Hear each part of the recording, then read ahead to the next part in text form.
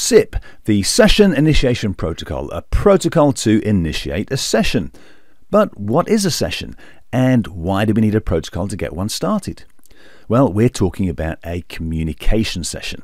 In fact, an IP communication session using IP devices and an IP network. At its heart, SIP is a signaling protocol to set up an IP communication session. Now, when we think about it, virtually all communications begin with signaling, even a face-to-face conversation. Dave here wants to talk to Nath, so he signals his intent by calling over. "Hey Nath," a sound wave carried through the air. Recognizing the invitation to talk, Nath signals back to accept. "What's up?"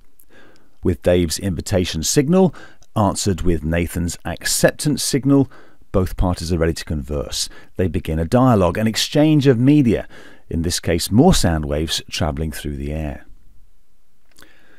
Conversation complete, Dave issues another signal, this time to end the session.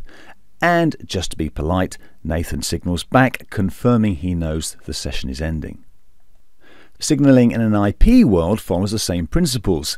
Instead of signaling with an audio wave through the air, IP devices signal with IP packets over the IP network. Now, there's lots of different types of IP packet, each with their own function and content. The important thing is that both sender and receiver understand the packet construct and what to do with its data. In IP communications, there are two types of IP packets. There's signaling packets and media packets.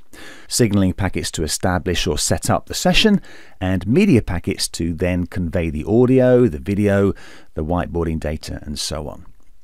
With a voice session, the analog wave on one side is encoded into ones and zeros that are put into media packets and then sent out over the IP network.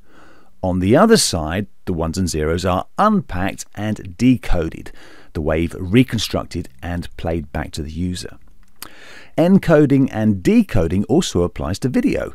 Images from the camera are encoded, the binary digits packaged in media packets and sent out over the IP network. At the other side, again, the data is decoded, the image reconstructed and then displayed to the user. Now, every second of conversation has many media packets, audio and perhaps video packets that convey the real-time conversation. Simple enough. But for this media exchange to take place, we're assuming two important things have already been sorted.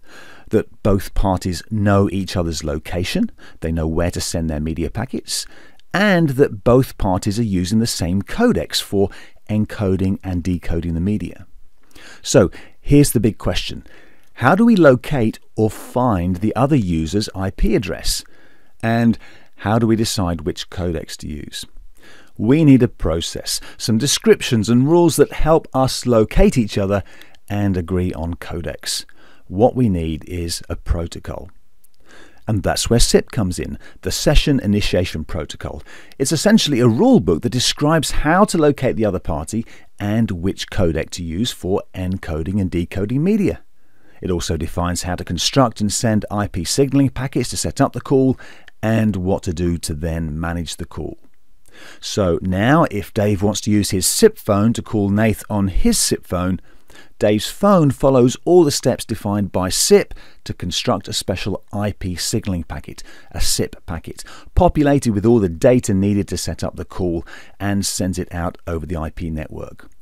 On the other side, Nath's SIP phone, understanding the rules of SIP, recognizes the packet as an invitation to talk and knows to alert Nath by playing the phone's ringing sound.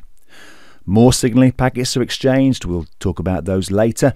Then, with signaling complete and codecs determined, the phones get busy exchanging media packets that digitally convey the conversation.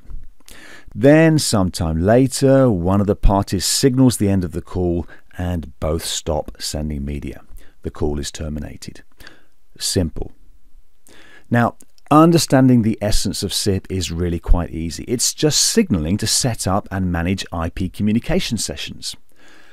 Understanding its full potential, however, and knowing enough to fully implement real-life SIP solutions and to support real IP communications networks is something else.